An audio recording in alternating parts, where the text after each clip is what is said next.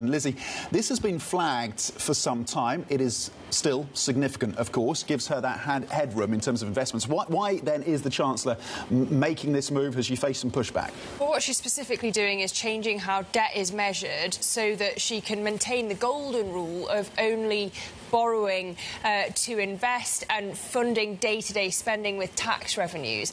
Now, she's towing this line between maintaining fiscal credibility, not returning to austerity and not raising taxes on working people. It's a really tight set of limitations they've given themselves to get elected, and therefore it is absolutely crucial that Labour can convince the markets that this borrowing is going to stimulate growth, hence why she's doing all the pitch rolling. She's done this speech at the IMF in Washington.